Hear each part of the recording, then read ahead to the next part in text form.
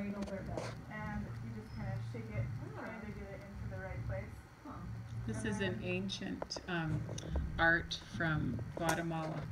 And it doesn't have to be such a beautiful rebozo.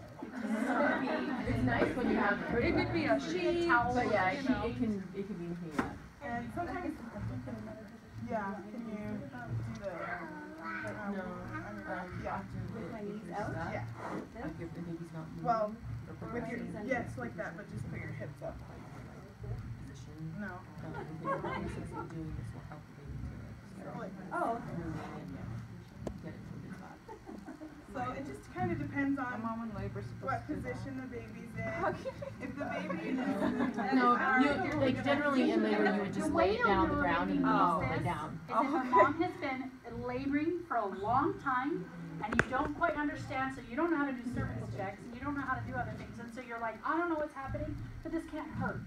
So this is the kind of thing that if she's been laboring for 14, 16 hours and she acts like she's in active labor and she acts like she should be delivering any moment, this is the rebozo, is a great trick for that. It feels good. Most moms that you do it to, they go, oh, that feels good, even if they're in active labor.